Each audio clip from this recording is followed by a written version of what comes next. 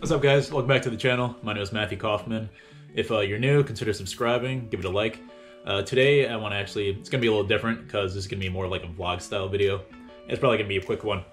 So it's pretty funny in a way what I found in the basement a couple, I want to say like 3 weeks ago. One of the units for one of my tenants, their heater went out. So I had the HVAC guy come in. He did his thing. He had to come back like 3-4 times to like finish the job. And like 3-4 days ago, the water heating system went out all of a sudden. I don't know why.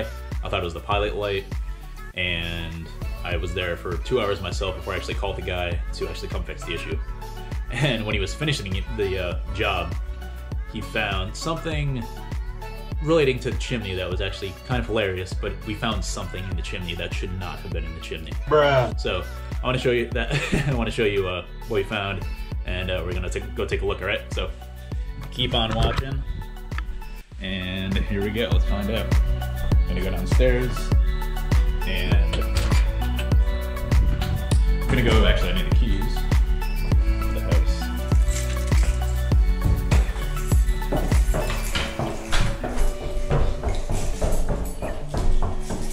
Before I go outside, I'm gonna play around with these to try to find the right key to get in. Just bear with me for a sec. Here it is. All right, let's go.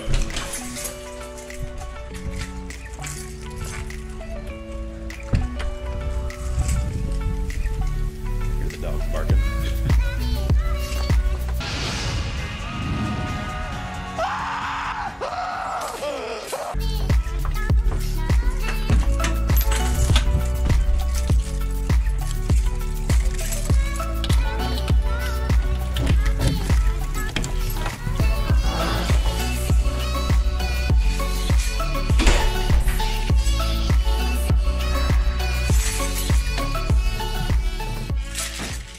Here's the basement. All right, so like I was saying, originally, turn the light on first. So originally, this unit went out, and had no idea what it was. Eventually, to find out that we had to drain the system because the entire system was just flooded with water. And so HVAC guy came the first time. This is like probably the coldest day of the year, and it was like 10 o'clock at night. I'm just lucky the guy actually came, because I was shocked that he did when he did.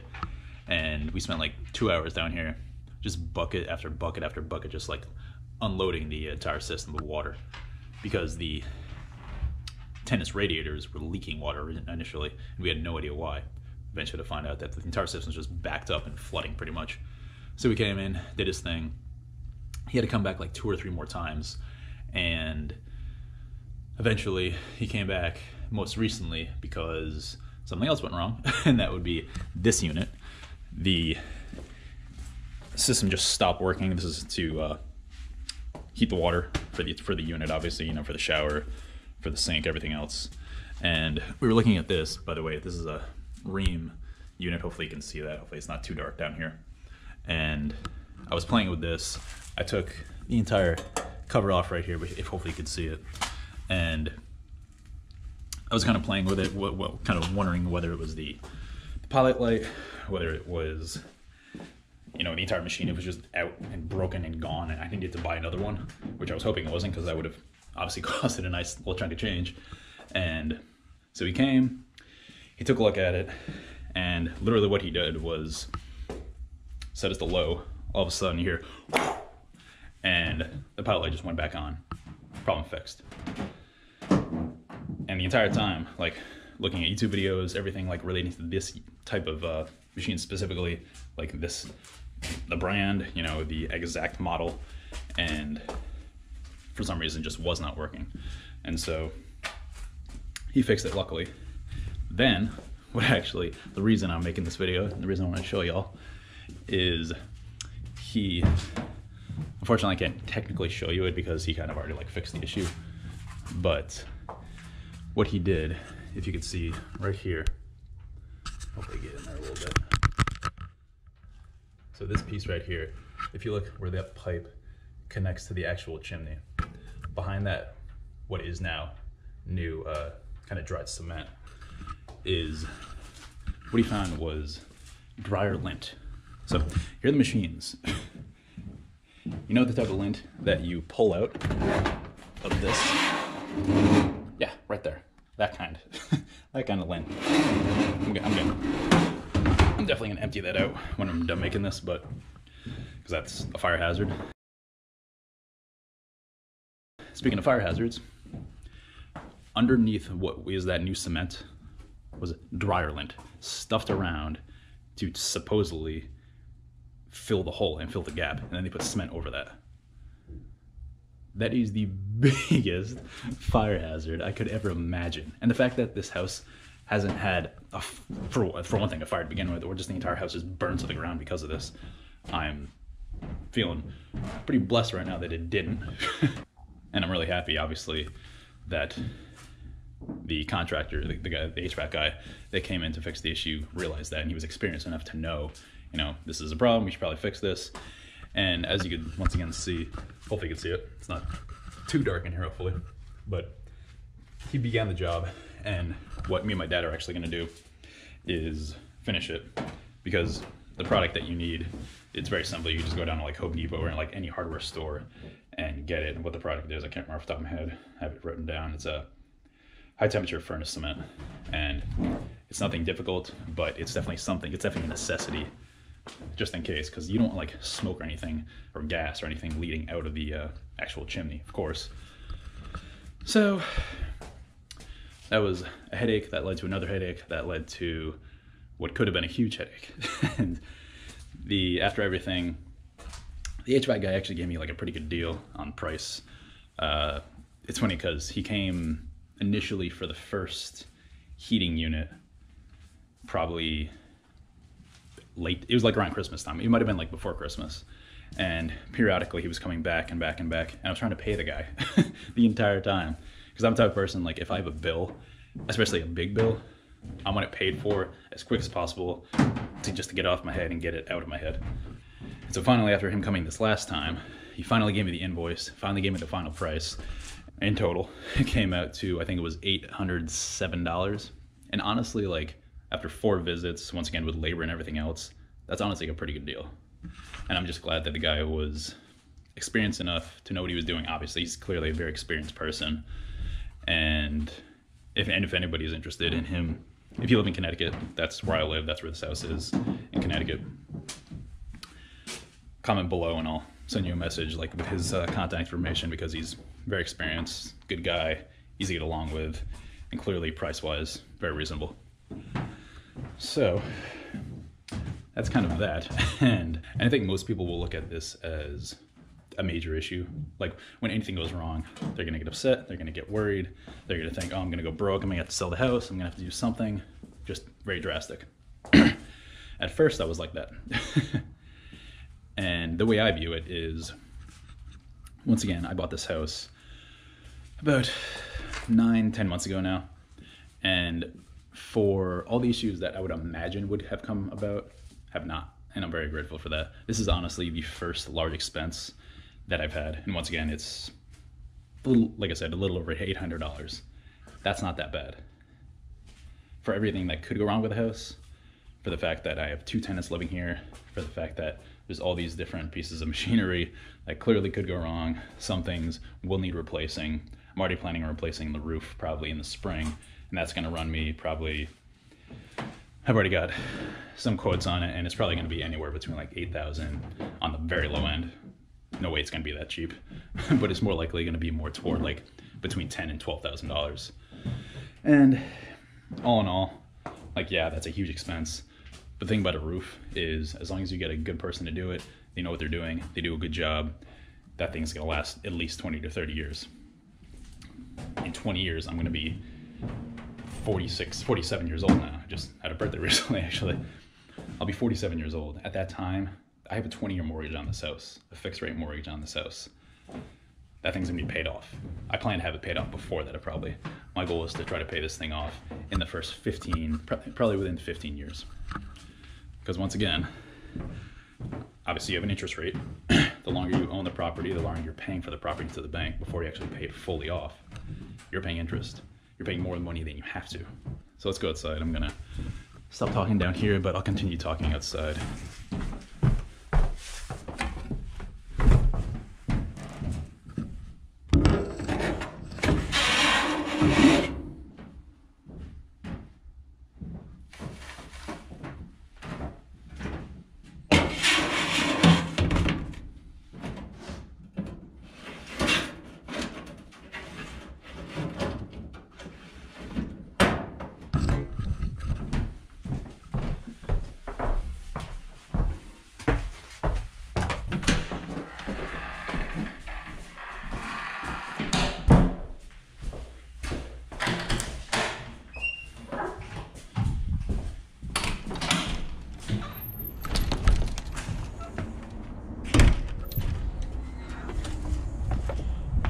I'm actually gonna go into the garage.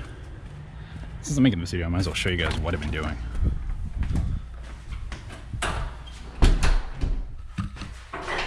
Let's go in the garage, get the light on, open this guy up.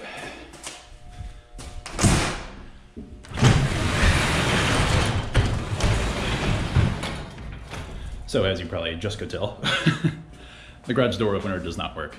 When I bought the house, it did not work. I personally did not see the point because it's my unit, my garage unit. So for me, it's literally just to keep random things, ladders, hoses, snowblower, more ladders. Just like random stuff, like things that I'm gonna have to do in the yard, cords, rakes, blah, blah, blah, you know? And so this garage, like I said, is my unit.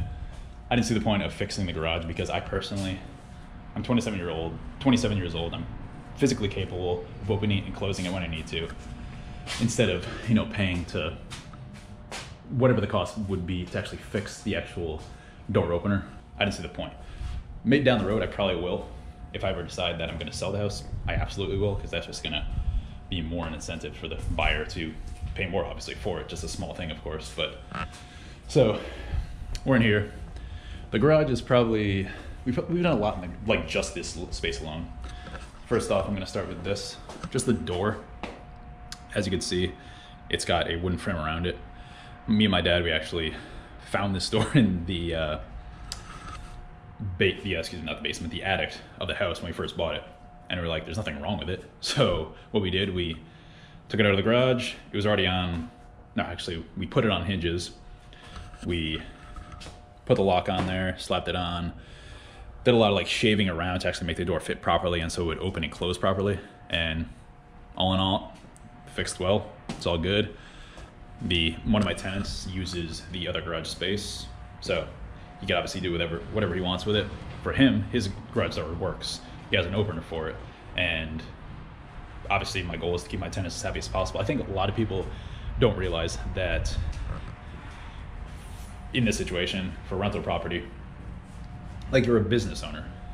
You're a business owner, and you have to think of yourself as the boss, so to speak. Your tenants are your employees. As a boss, your goal is to keep them as happy as possible, period. So any fixes, any money you're putting into the property, it's going toward your business. And I have yet to pocket a dime for this house, and I don't plan to for a couple of years probably. Reason being, there's always going to be fixes I need to make. For example, like I just spoke about in the basement, the roof, which is going to cost me once again somewhere between $8,000 and $12,000. I'm not taking that money out of my own pocket. Period. There's no point to. Great thing about this property is the tenant's paying every single month to live where they're living. They cover the mortgage and then some. And then some is going straight into the bank, and it's going to be going toward, you know, the roof. You know, any landscaping that I feel like needs to be done, but once again, it's me doing the landscaping. The lawn, you know, the snow, anything else. I don't see the point of paying somebody. Just a waste of money in my mind. So think of it like a business. Money in, money out. So next up, what I want to show you is this wall piece, actually. Right here, from floor to the ceiling, top to bottom. It's nailed, it's screwed in, and behind it is this pipe, which is actually the sewage pipe, I believe, which runs from here straight up, which goes to the toilet, and right here, which is actually the gas line, is going to be the next one. We're going to put in probably a wooden door with a hinge on it, because this is something that probably is going to need access at some point, and I don't really feel like ripping the entire wall out just to get to it. The whole reason this was not covered before was because, based off of simply figuring out what happened prior, if you look at the wall right here, you can see there was clearly some like water damage, or like water spilling down. My guess is, from what we kind of figured out, from above this board, which we actually replaced too, top to bottom, from here to the wall, to the corner, there's a pipe which clearly froze at some point. It broke and water went everywhere. And they probably didn't realize they were fix it probably for weeks on end, months on end, whatever it was. So all this, I should say, right here, was ripped out. It was gone, so we had to replace it. And it's definitely not done yet. We're definitely gonna try to clean it up a bit right here. And other than that, over here, probably one of the more recent things, including that, what we did was in this hallway, which leads up to the unit above the garage, is just this very simple molding, which we put from floor all the way to the top, and down the other side. As you can see, we put it above the door. I'm still gonna try to clean this up because it just looks terrible. Looks kind of gross. It needs to be painted. I'm gonna try to paint it all white, most likely. And this door lately has been giving me problems. I try to close it and it's just very stubborn. There's definitely some just resistance around it, so I'm gonna have to maybe shape it down around the sides or do something with it. I haven't really figured that out yet, but there's always something that needs to be fixed. And so I'll wrap it up there. I just thought it was kind of funny in a really unfortunate kind of way with the basement and what I told you about what was found in the connected to the chimney, with a pipe that was connected to the chimney, just that lint, which still just blows my mind of how could you half-ass something that much that you think, oh, we don't have any kind of product to put in there, so oh look, water machine, let's shove that shit in there. Why? I just don't get it. Why waste your time and take the chance of a fire happening? And at that point, the entire thing burns to the ground. That's just dangerous. All right, I'm done. So, once again, my name is Matthew Kaufman. If you guys enjoyed this video, if you found it entertaining for my misfortune, or you just thought you might get a good laugh, well, there you go. So, hope you guys enjoyed it. Give it a like, consider subscribing. We'll talk soon. My name is Matthew Kaufman. Take care.